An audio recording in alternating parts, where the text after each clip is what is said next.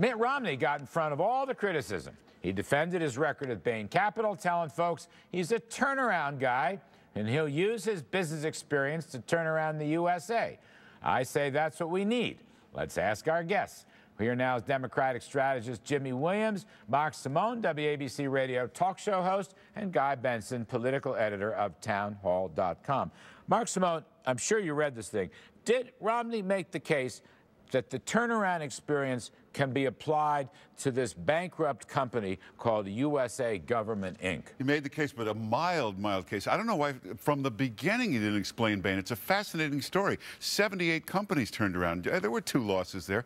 And you know what's more fascinating is Bain Consulting. He worked there first, the best consulting firm in the world. He became the best business consultant on earth, such a star that's why they financed him in his own company. His story is incredible. He needs to get out there and tell it in vivid detail. He didn't really talk about those kinds of things, did he? He didn't really defend making money there and his own business success. He kind of defended the management style, but he didn't go where you wanted. You know that steel mill that closed? It was closing when Bain came in. That's how they picked it up. They kept it alive for 10 years. They turned that thing around for years. It only went when the whole American steel industry went. All right, Jimmy, I want to go to you on this because here's what he says. When trouble arises, when you see a problem, run toward it before the problem gets worse.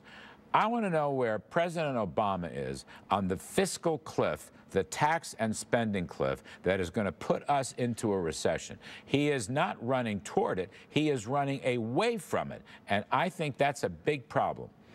2 things. First, he ran away from it when it came to Simpson Bowles. Second, last August, exactly 1 year ago, we were having this exact same conversation.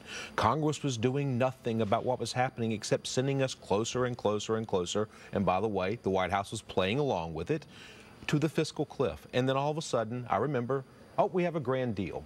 And here comes sequestration. What is sequestration? Massive across-the-board cuts.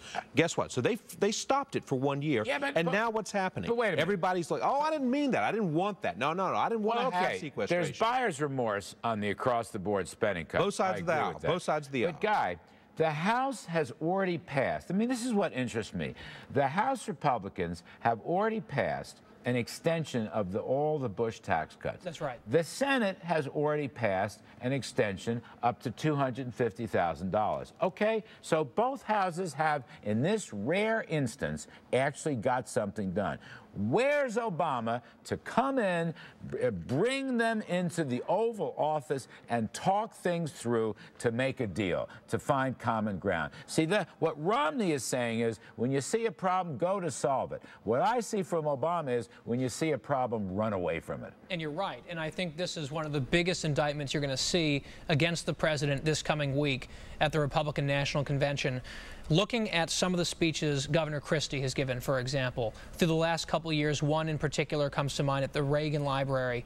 He really went after Obama's leadership, or lack thereof. I think that was a preview of what we're going to see in the keynote on Tuesday night. They're going to hammer again and again. And it'll come back to the president's proposal, or the way he presented himself in 2008. I'm going to bring everyone together. He's done exactly the opposite. Do you think, though, let me ask a question regarding Romney's own piece here.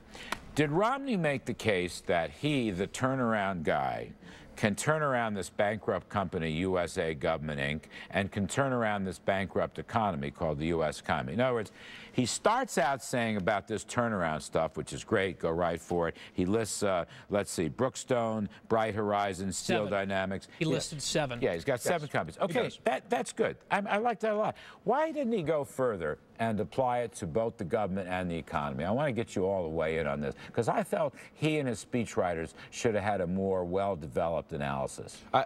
First of all, I'm not going to bash private equity. I in the past, have represented both Blackstone and Carlyle. I'm not going to bash private equity, and I didn't when this whole thing began about Bain Capital from the Obama campaign. But here's the problem with it. The problem with it is, running a small company, or a medium-sized company, whether it's Staples or a steel mill or whatever it is different than running the federal government. Running the state of the Commonwealth of Massachusetts is different than running 50 states with myriad different problems. Believe me, in a $16, $17 trillion deficit. That's a very different issue. Does he have the basis by running a company well? Yes, he does. He has a skill set. He has a skill set. And by the way, Bill Clinton never ran a company. Ronald Reagan never ran a company. Well, they did perfectly fine. Reagan ran a gigantic state. That's a big company. He ran a gigantic state. Reagan, by the way, but what was his business experience? He ran a very large labor union also. Some people point to past presidents who ran a business and weren't great presidents, but Romney's not a guy who ran a business. He's a guy who ran 75 different businesses. He's proven he can turn around anything, anytime, anywhere.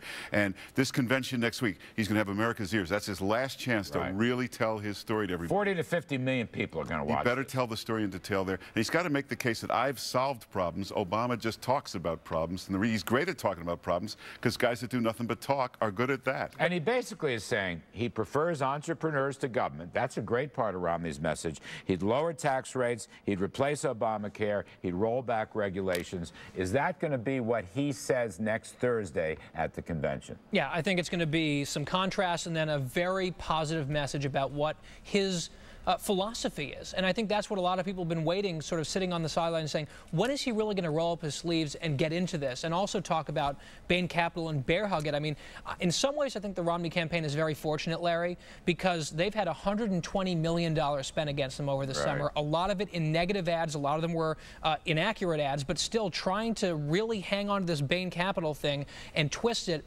They've survived. They've managed to survive. Polls are even up right now. Polls are even up. Real quick, Mark Simone. Likability. I was talking to Laura Ingraham about this on a radio show today. Likability. What's Romney have to do to get people to like him?